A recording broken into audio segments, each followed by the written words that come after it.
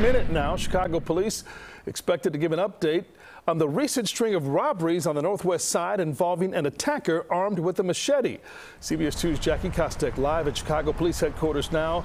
And Jackie, I know we learned some new information overnight about this very troubling case.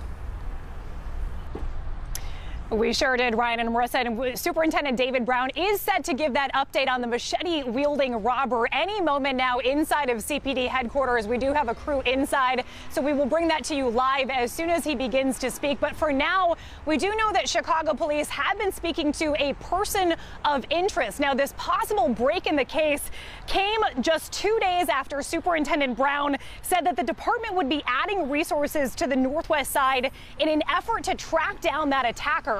Now, police believe the same person was responsible for at least 8 recent attacks across Irving Park, Avondale, and Logan Square. So take a look at the locations of those robberies dating back to May 27th, the most recent happening Sunday night on Troy Street between Grace and Waveland. That's when a 52-year-old man was attacked while walking alone with a pizza and his wallet. No injuries have been reported in any of these cases, but residents on the northwest side understandably shaken up over all of this. But again, we are waiting for Superintendent David Brown to give an update on that machete-wielding robber any moment now, and we'll bring it to you live when he does. Jackie Kostek, CBS 2 News. Jackie, thank you for your reporting.